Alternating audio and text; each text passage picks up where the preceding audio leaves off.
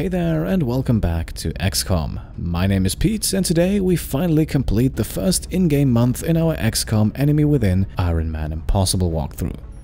After we completed our very first mission for the XCOM Council in the last episode, we now have 14 days left on the calendar in March, but we will only run into one more mission and can then scan ahead to the end of the month and to our very first Council report. Shortly after we start scanning, we receive our first Council request. At some point in the next 20 days, Russia would like us to send over 2 scopes and they will reward us with 4 engineers. At the moment we don't have the money for this, but scopes are very cheap to produce, so we should have no issues fulfilling the request soon. The reward is of course fantastic as well, especially in the early game. Acquiring lots of engineers is a good idea, as you won't have to build as many workshops to get the required numbers for more satellite uplinks. For the moment though, we can continue scanning. Commander, we're tracking several reported abductions via the hologlobe. I've got the coordinates locked in. For the next set of alien abductions, 3 countries have been hit: Canada, South Africa and France. Canada would give a straight-up cash bonus, which is certainly useful and could get us a nice head start on a few facilities we need in month 2. South Africa would reward us with a sergeant-level support soldier, definitely a useful addition as well, although at least so far our support Emilia Solberg has been doing a fine job herself. Lastly then, France would send over even more engineers, and that sounds intriguing as well. However, we can't make our decision purely based on rewards, we also have to take panic levels into account, so let's quickly jump over to the Situation Room. And here we can see why it's probably best to go with France, as Europe already has a decent level of panic.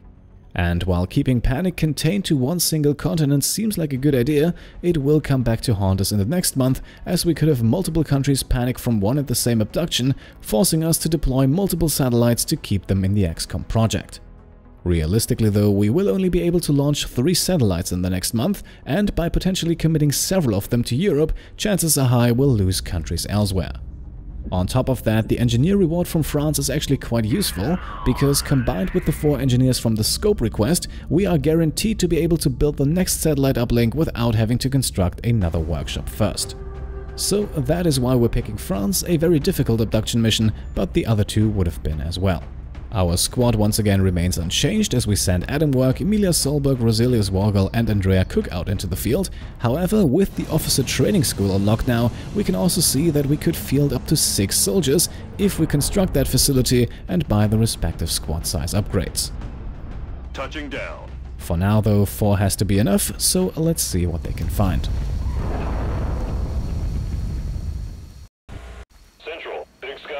On approach of the abduction site. Strike 1 is awaiting drop clearance. Copy that, Big Sky. Strike 1 is cleared to engage hostile targets. Watch your backs out there, people. Our objectives are the same as always. We need to kill all aliens and ideally collect both melt containers on the map. Thanks to her new sprinter ability, Emilia has by far the widest range of movement now, and we'll use that to get her into heavy cover and scout the battlefield. And she immediately reveals the first group of sectoids, who have now scattered and run out of sight. And this allows us to move everyone else into cover as well and set up a few overwatches.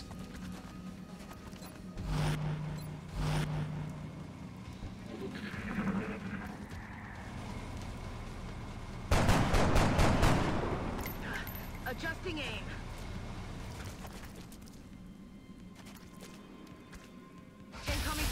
Emilia and the first sectoid then trade shots, but no one can hit the other.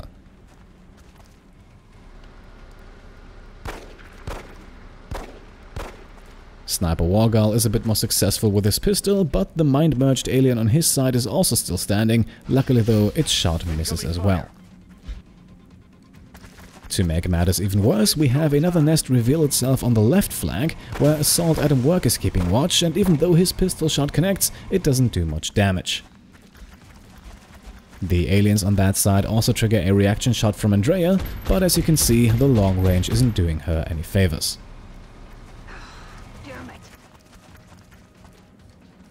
Emilia then notices the first melt canister right between the alien groups, but getting to it could be a rather tricky endeavor. And situations like these call for bigger measures, and since none of the aliens on the left are mind-merged, they all have exactly 4 hit points, just enough to kill them with Andrea's shredder rocket. Now, the third sectoid is actually nowhere to be seen here, but we saw it hide against the car in the back, and as you can see, the rocket is just barely able to hit that car, but that's enough to cause it to detonate immediately and take the enemy with it. So, triple kill for Andrea, the right flank is cleared, but we still have 3 more sectoids to deal with. Now, Adam is pretty far away, but he also has a few defensive upgrades, so he will be the one dashing into half cover to flank the mind-merged sectoid. His critical is enough to get the kill, while both Emilia and Rosilius put some pressure on the alien in half cover as they move into full cover themselves and go on overwatch because our chances to hit are not fantastic.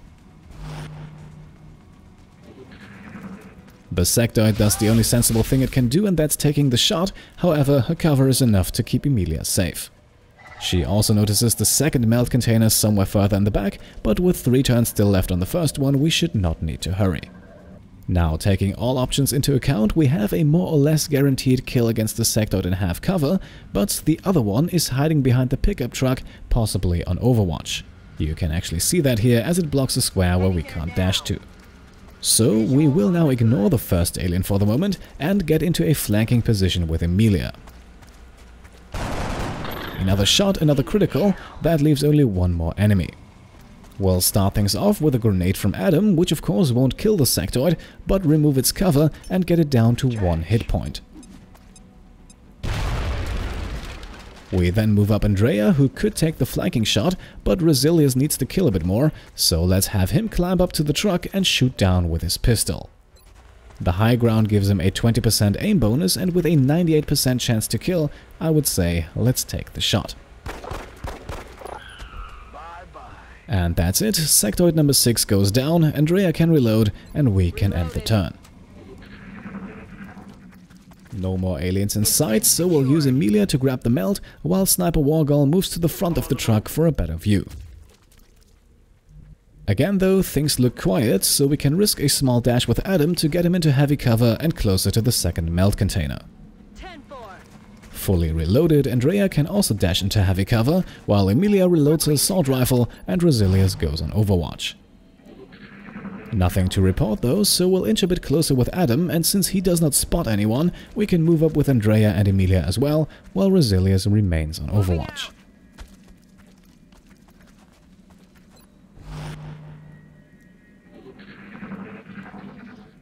On the alien's turn, we hear movement from the left, but we don't see anyone, so let's get the melt now before more hostiles show up. Copy that. In hand, Commander. Heavy Andrea then moves into full cover and reveals the third group of aliens. Since this is a very difficult mission though, we still have 1 more group left somewhere in the shadows. That is also why I don't want to move Emilia to the other side of the box, as she might reveal that group and put us in a very tight spot. So instead she goes on overwatch right where she is. The same is true for Mr. Wargol on the truck, while Adam is a bit exposed and can seek better cover on the back of the truck in front of him. Heavy Cook also goes on overwatch, and now we wait for the aliens to do their thing. One of them runs through the overwatches of Andrea and Rosilius, but our sniper is a little too late, as Andrea already lands the killing blow. As I had feared, the 4th and final group of sectoids then appears from the left side, and all of a sudden we once again have a rather large group of enemies against us. Luckily though, no one else takes a shot for the moment. And that gives us a nice opportunity to catch the sectoids off guard by moving Adam further to the front of the truck and up to an elevated position. From here, he all of a sudden has an excellent view and very good shots against all 5 remaining aliens, and even better, he has a flanking shot against the mind-merging one, so let's take that and go for the double kill. 2 down, 3 more to go, time for 1 more rocket. This one will take out 2 more sectoids as well as the front of the truck, but since Adam is behind cover and in the back, he won't get hurt. The last sectoid is now the perfect victim for Resilius Wargal and his squad side ability, because even though he's far, far away from the action, he has a clear line of fire and, thanks to the high ground, a 90% chance to hit. Another day, another successful operation. And that's it. Mission complete, another abduction prevented, and everyone is still alive. I can't say I've ever seen an operation go that smoothly. Excellent work, Commander. Back in the base, we have 3 more promotions to take care of. Unfortunately, Emilia did not receive one, so we'll have to be careful that she does not fall behind too much. But for now, let's get some new abilities, starting with Sniper Resilius Wargal. I already talked about Gunslinger and Damn Good Ground in the last episode, and once again we'll go with Damn Good Ground here. I promise we'll get a pistol-wielding gunslinger sniper eventually, but this ability simply works very nicely with squad side. You saw a prime example of that just a few seconds ago.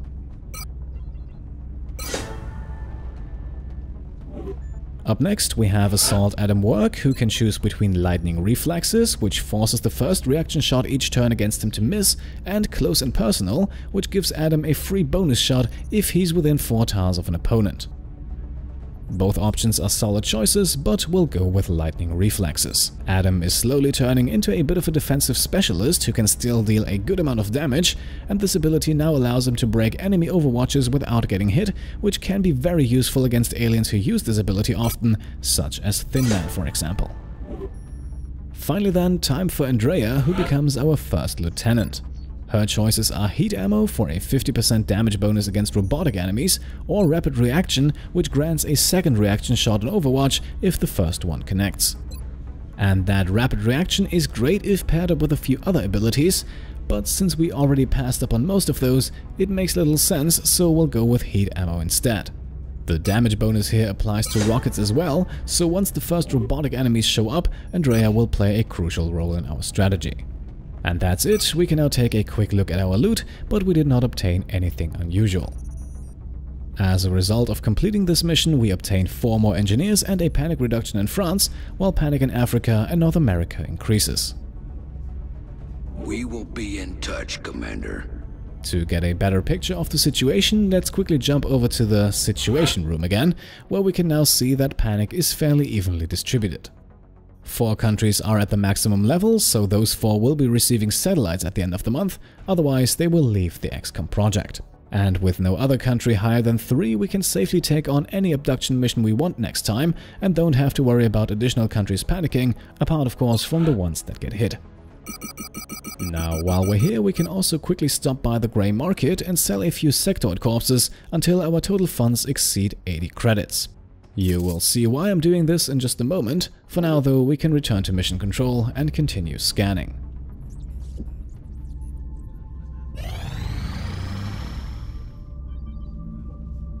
Right, it is now the 28th of March, and we can pause again and pay our very first visit to the hangar.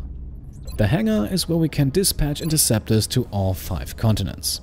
At the moment we only have 2 in Africa, but since we'll soon have satellites on other continents as well, we also need to deploy a few interceptors to actually take on the UFOs that our satellites reveal. Without fighters, the satellites won't be all that useful, so let's make sure we have at least 1 in North and South America as well as in Europe. For the moment we can save money by transferring one of our existing ones, so we only need to spend 80 more credits for the remaining 2, which take 3 days to build. Yes, these interceptors are not cheap, but they're well worth the investment.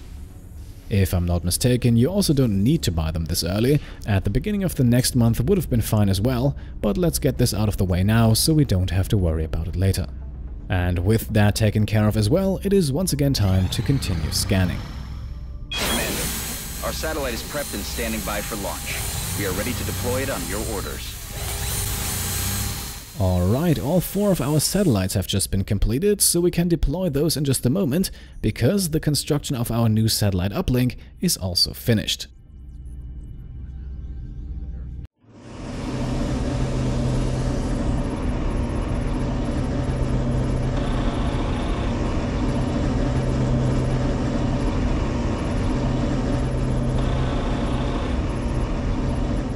Satellite uplink complete. Alright. Alright, with that satellite uplink completed, we now have the capacity for up to 5 satellites. One is already up above our base in Nigeria, and the other 4 will follow right now. And we'll give one to every country with a panic level of 5, beginning in Canada, where the satellite will secure us a monthly funding of 180 credits, as well as 1 scientist. Satellite launched. Launching this first satellite also unlocks the Eye in the Sky achievement, and panic also decreases by 2 points. Let's do the same in Argentina, from where we will get 70 credits per month and another scientist as well. South Africa then gives us 80 credits, and because it's already the second country in Africa with satellite coverage, the personnel bonus increases from 1 engineer to 1 engineer and 1 scientist. Our last satellite then goes up above Germany, which grants us an additional 100 credits and once again another scientist. Satellite uplink facilities at maximum capacity. Additional uplink required. And that's it, we have a very even panic distribution at the moment, and 5 of the 16 countries already covered. Nothing to report at the moment. Boards are clear. As a result, our monthly funding jumps up from 29 to almost 500 credits, which we will also receive in just a moment. As we have the final event of this month approaching, it is time for our very first council report.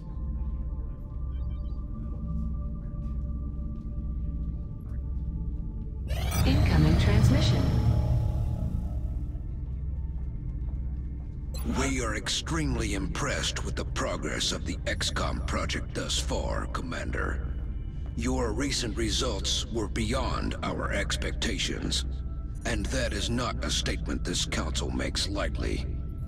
And things could not look any better. We finished the month with a straight A, the best grade possible. All 16 countries are still part of the XCOM project. We have successfully completed all missions in this month without losing a single soldier, and for our efforts we now receive our monthly funding, as well as 4 new scientists and 1 more engineer. Remember, we will be watching. And with that, we have officially wrapped up the first month and are now in April. Things will get a bit harder from here on out, but let's not worry about that right now. Since we have a decent amount of money, we can quickly take care of that council request and head over to engineering to purchase 2 scopes. The new engineers arrived this morning, Commander. We're always glad to have more help down here. Our engineer numbers are now up to 19 already. We only need 20 for the next satellite uplink, so fulfilling this request will allow us to build that without having to construct another workshop. And thanks to the increased number of engineers, scopes now also only cost 12 credits instead of 13. From what little I've seen of their technology, if the aliens were intent on conquering Earth, there's not much we could do to stop them. I'm guessing they have something else in mind. And now we can quickly head back over to the Situation Room. We have all the items that Russia is asking for, so with 9 days still left on the clock, let's fulfill that request and obtain ourselves 4 more engineers. Wonderful, that unlocks the Happy to Oblige achievement as we fulfill our first council request, but I'm sure many more will follow. One last thing now before we wrap up the episode, we have to construct a new facility, or 2 for that matter. If we have a look at our base, you can see in the top right corner that we have reached our power limit. At the same time, we do of course want to continue building new facilities, including a second access lift to gain access to the second level of our base. However, that access lift, as well as all new facilities, will cost power. The lift will run at only 2, but a new satellite uplink, for example, will cost 5. We can increase our power supply by building generators, however, they only produce 6 units of power each. So for the lift and the uplink alone we would already need 2, so let's order both of those right now. They take 5 days to build, the access lift will take another 5, excavating the spot for the third satellite uplink will take another 5, and the uplink itself then takes 14, so starting early is almost a requirement if we want to be able to launch the satellites before the end of the month. And I would say that's it for today's episode. We have successfully completed our very first month in XCOM Enemy Within, and so far things are going very well. We'll see if that continues to be the case in the upcoming month. For today, however, we'll make the cut right here. As always, I hope you enjoyed the episode, and if you did, then I would be happy if you could leave a thumbs up. If you want to support me and my channel further, then feel free to subscribe if you haven't already. Alternatively, you can also support the Pete Complete Patreon. Thank you all for watching, and I'll see you next time. Cheers.